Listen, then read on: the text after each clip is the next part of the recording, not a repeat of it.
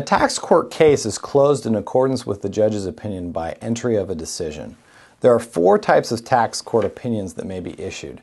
A division opinion that is published in the tax court reports, a reviewed opinion that has been reviewed and approved by the vote of the full court and is also a published opinion, memorandum opinions that are not published and are not intended to be used as precedent, and summary opinions issued for S cases, which also may not be used as precedent or cited to as authority.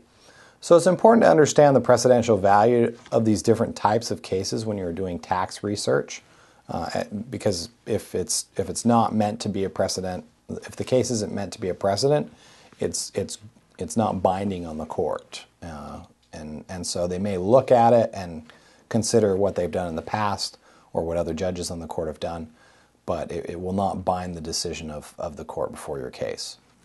This chart shows a breakdown of a 10-year average of total opinions rendered by the tax court by type.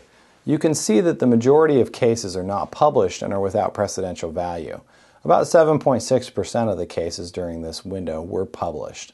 While unpublished cases might be helpful in determining the direction the tax court could treat a particular tax position, they're not binding in any way, similar to a PLR for a non-party.